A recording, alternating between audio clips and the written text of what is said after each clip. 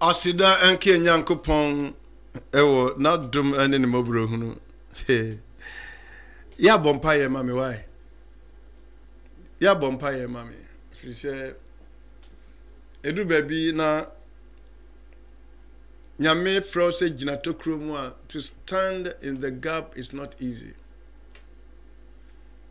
na ade ba ko ami hunu Ghana asofuru bebre hu ne se yemu fakasiye na nye ya dwen se nsem bi ikoso ye beka bi na tia mesa kotu biem Hosea chapter 4 mami nkinka Hosea chapter 4 because already adi Ghana is sick to makoma so no ahai Hosea chapter 4 and Isaiah chapter 5 ehoni baby awurade ede ensem we eto makoma so pa na mra misua asase we me huye se eti se Ghana pepepe eti se Ghana pepepe ti se yetia ti haye okay efrenyi mu ba ko ekon montie awurade asem Israel ma montie awurade asem Ghana ma tie na awurade ne asase esofo enya oham. Hear the word of the Lord, ye children of Ghana, ye children of Israel, for the Lord hath a controversy with the inhabitants of the land, because there is no truth, nor mercy, nor knowledge of God in the land. Na nokware ne adoye ne Nyankopon ho nimdie biara ni asase ne so. Ntamka tie, ntamka kontompo awudie krono ene awareseye ene wo ho. Odi akakabensem na mojahwiego to mojahwiego so. Enti asase eno di abobo na esotifo nyina nyinyam Yurem muaduma iremu muaduma epumu patampo ereyasa nanso hay na yamide no nanso ema obi nham na ma obi nkanimu every say wo might say wona one asofo eham enti obesinti awia na odifo nanso besinti anajo enye nwanwa so obi frɛ ne ho odifo no okobodua anajo na obetwa wo atwene nimdia memman enie enti no obetwa wagu na wonso wapu nimdia enti mapo se enimi sofo na wo yire efri onyankopon emra enti no menso me yire be free wo ma Erade asemni o Erade asemni osi yebe Ghana ne yesinti awia na awia kete yesinti awia kete ni ema bi koso o ma we mu a wonti ase ye politicians osi no kware ni adoye ni Nyankopon ho nimdie biara ni asase no so bra ye bre nyina ne se politicians nsoro Nyankopon ebinom the so-called asofu bi wo mai we mu a wo mu nyi ntum kura se Nyankopon bi wo ho no kware ni adoye ni Nyankopon nimdie biara ni asase no so tie osi entamka nkontompo awudie ana obi abie na no a osi mekun awudie ene form bi awudie awubia no se awudie awuni ade okotumu a wan sachira wadwen a wo wa sembusa kese e wo Nyankopon anim tiaye so ba bontin be kasa wa kokodro so bekum nkrofo a e ma yire mfiri sa quotation o se Genesis chapter 9 verse 6 ni okam mojaguo no onfa ne hototroto kwam biara befa so ye baifo na akum obi na so twi tuo na ade kogina obi so kun no Nyankopon se eye no me ma wo ne wasefo nyina omfa ho totroto ya na mitumfo amuntio Azuka me ka kire wo na utie se kan no tum na san wachi ko he ba bi a wo fom ye na toto ni emayi na ya mpapa se wo si Nyankopon na afra wo dia fenyame asem bobra fenyame asem ebobra na ontumi nkotra ka mu se wo sua ka mfie bebre enti ubeka ka with that lances ontumi nka oman no emma okwansa ana wontumi nka sa wo ye Nyankopon adwuma abra be yi Nyankopon asem asi nchen baabi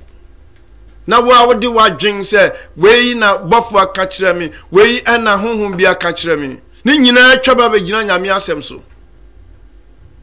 ni awote ni sumu ni awote ni hamu ni awoso koya akonchene a wunyaye no a megina Nyankopon asem so a wafom kwan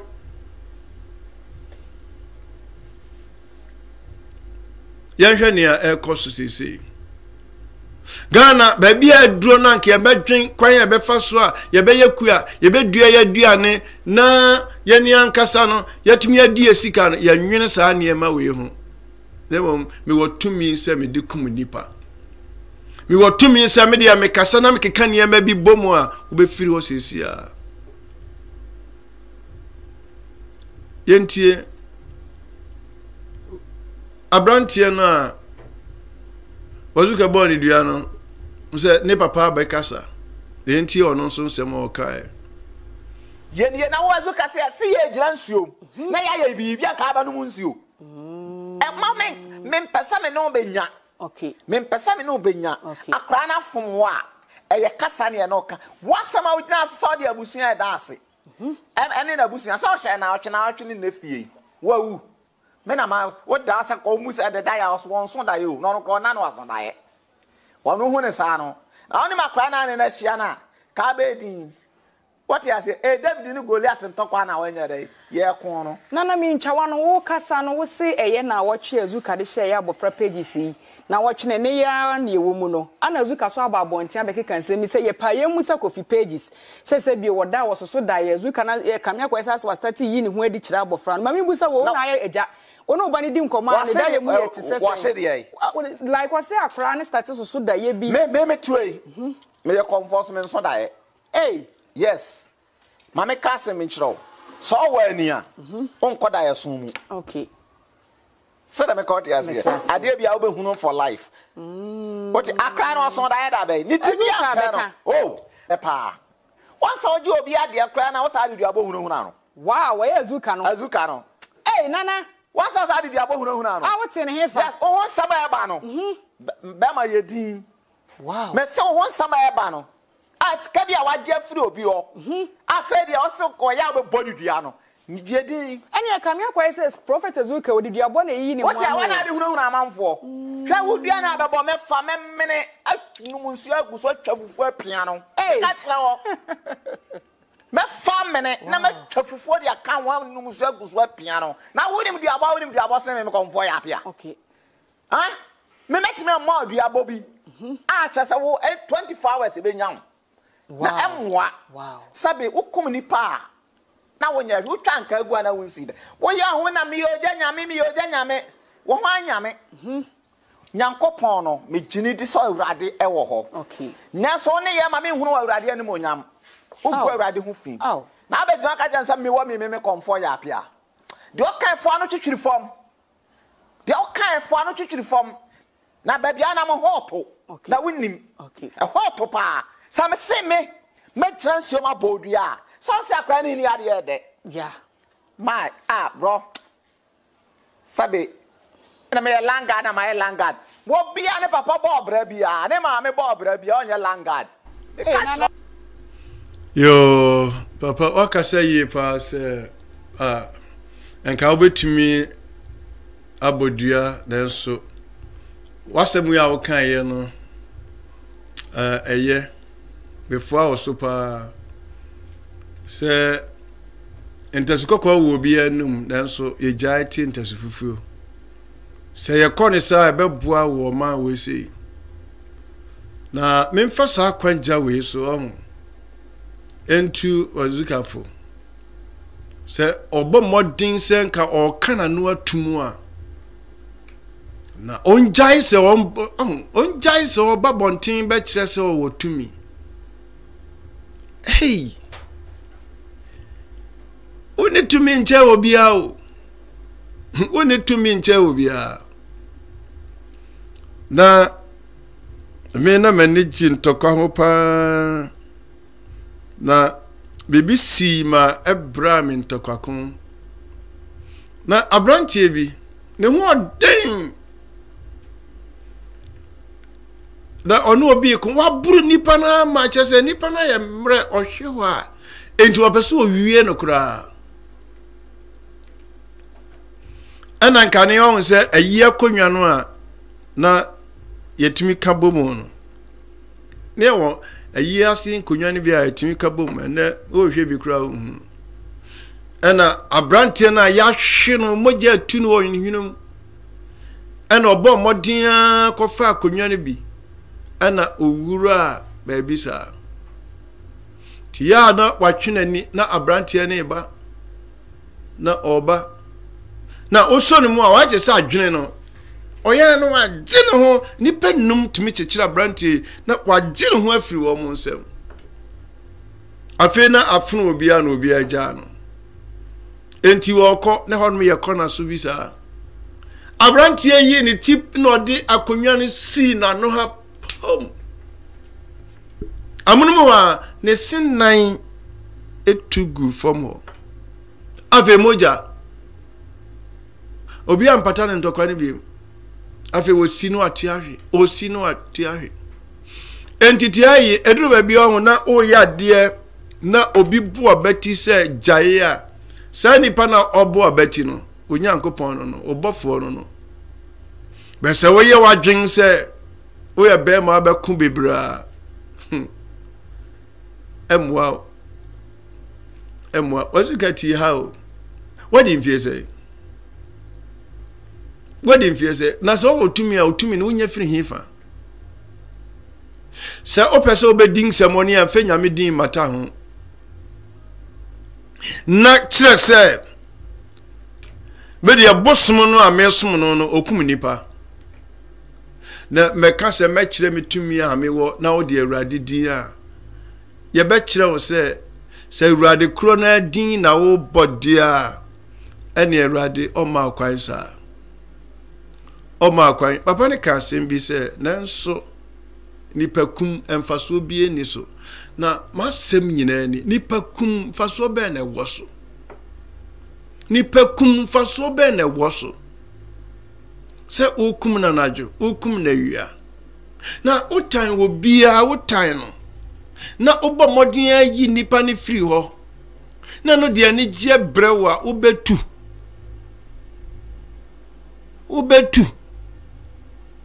ana abachine bo so otan wo bi otan nipa no ana ope obopa aga na ha say enso binum ye ma omutumi bopa me yekoyi obi free ho na ti haye na nipa no adane kunani nema ayenyanka da bi on beka papa wuo ana ne atu won no e de asotwe bre wo ne oma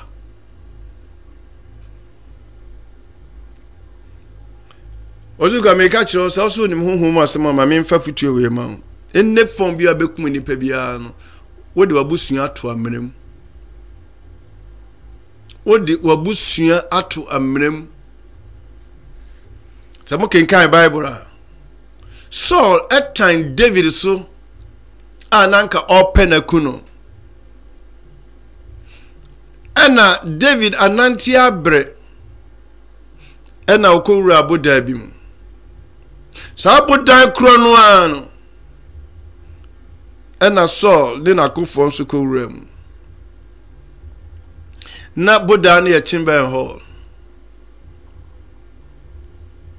enti we da chimba ho ne Nyankopon ama anansi abanwene ntentan awo baby a David edana nti omuhunu yesa haide ni pentumi ngura ho Nyankopon ma na ho eto so ne nkrofo nyina so David is sorry anania okuta David na kodie se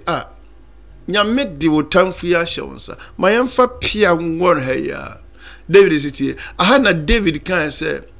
mentumi mfa me nsa nkania Nyankopon asra no opamia kumi ena nyame de na hye me nsa da bi mentumi mfa me nsa nka no yeo nanko ho kwan se okuno ne amo bia na ni bere se anakura nipa be ni obi opo okun wona ena David etwa ne betakariano ena ofa ne water bottle ena odi pie ena okogina beposo ehyen aben the son ne dom ehunu ya no ohunu se ne water bottle ne betakari no anokuta David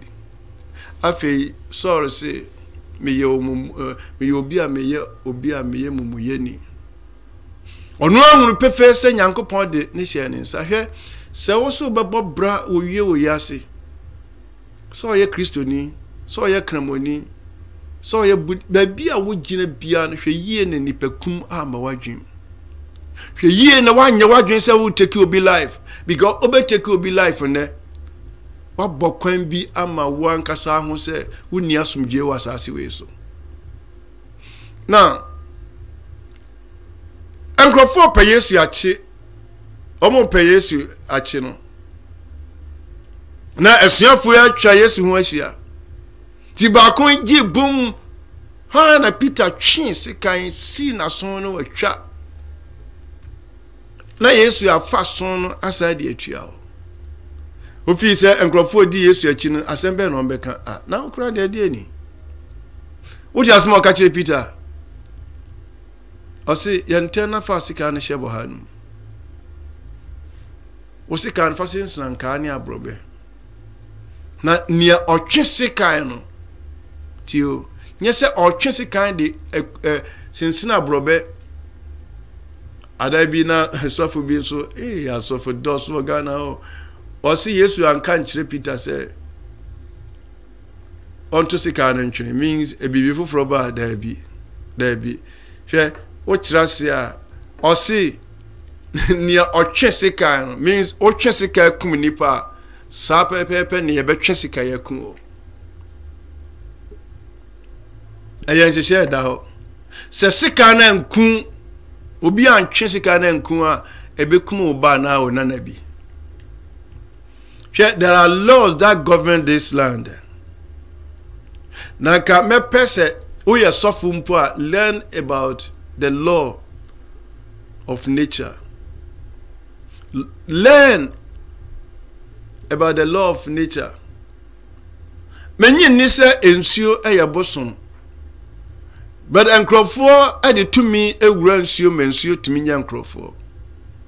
But nature bia no baby a nature wo biara ade enkwa wo mu bia no ohunu Nyankopon wo ho. Ayinta sa na me ka kiro no. Ade biara ehome, ade bia enyini no. Se wo yo bia wo wani a ohunu Nyame. So the nature speaks about the greatness of God. Ntino si duru baby enua kanfu Nyankopon. Esro Kinkai Psalm 19. Enti niema bi wasasi we so ni hokwa. Ade bi enkwa wo mu bia no. Tumi ewo. Na say my house here esua energy.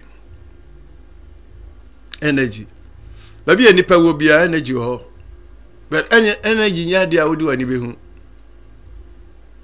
Me busa say won atade ma ebia atade bia na naro no wo ze duru baby ase atade no echi honam no so echi honam no because energy bi wo mu na se o develop energy ni yia na nyame ye ka se nyame ngosra wo bi so a the more no a wo ben Nyankopon no na nyame anim onyam aye kese no na wo energy ye kese enye nsuo dia nyame podie na woni obo osoro ni asase asa dispensation dia onkum obia wode ni nyina ahye edapoti bi enti samre me ka kiro se ontumi nkum obi in the name of God.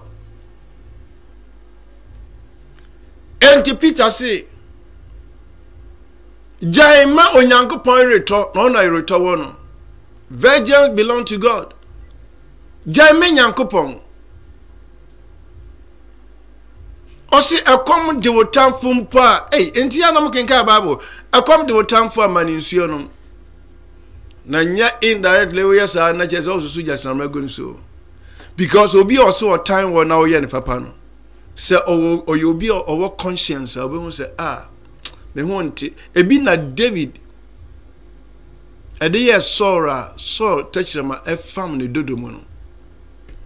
adafo Ghana is a nation, one people, one hope, one destiny. Si ehunu ye ho saa ho, emre bi mi kan tasem bi se wo do Ghana unkum obi oye Ghana ni da. Se wo do Ghana o ko bompa ye se nyame nhira Ghana, enso wo kum Ghana. Ukum nipa bia no a wakum Ghana. Enti sa odo Ghana bibi e fa Ghana ho no won sai no mo aduaboye manum ma na mo adwen yam se mo otumi a mo de kumare mo mompae de nyame ma mo adom a ebepagya nipa nyame ema wadom a ema ne ohura mane bi oben wo a wo energy ama nipa na nyane fa ahodie nyame enshira wo se energy Nyankopon de ama wo no ebe energy a attract niema papa. Then I want to talk about law of attraction. We jam American same bebre natural. Ma uti a esi ukonso no anya baabi a Nyankopon be fa so amana ni mo nyama daddy na nya etira eseye ade. Azuka, chime futu en wati. Go back where you started. Na ko bre wo ho ase wo ho. Say eyampa se Nyankopon adwuma na wo ya. I know a debi ba wa bra bomu a wo ka kire Awurade se Awurade humi mobo. Sako na Kofi ti hono mo. Na ja se wo tumi a wo di kum nipa no. Kuma no tum na ja sa ade no. Awurade wonhira na mesramo se abrante no di Kofi o se hwan yo ono de me medin ka ka se duabode nya no because Azuka ono na abon ho dua se ose o ye honhom mu ni se okogina nsuom tio be ka kiro ontumi nkobodua nkogina nsuo no mu na wontwa wotirinwi na wonfo bi mfoni keke na wonfa nkyekire wo a wotirinwi se o de bo obidua me ka kiro se me sa ka kiro bi bra open na konsuo no kodane na anyesa emwa so wo emma wo honso a emwa wo yire no ma ena wo sa kan se nipa oba wo ensem bi won mesisi won na kan sa o nipa oba awo no entumi na ne duabo no uwie nso a wo se ye mepacho means minnim se wo mema mienu na wo wo dia ene wo betumi akwakoda dua no wo kura mpo no wasem a waka no wo ntumi na dua no na mom se ohun Nyankopon na ohun Nyankopon mo buruhun na osun frɛ nyame na mama nsan nyina ti se wo mom wafom kwan a nyame de obone ebechew Awurade won hyiran ya nwene so man baako ya ndodo ye ho every say nia odo no efri Nyankopon nia oni do no onim Nyankopon Utie free Adkwart Studios. Utie free Apostle Dr. Samson J. Kwartin. So when second send ya bomodian so be shama foforo. Me ne wo na eye adwuma no. Na dodo na enti ne empagya Ghana ensi ni sibre. Radin Shao. Obati mi nka biem. Bye bye.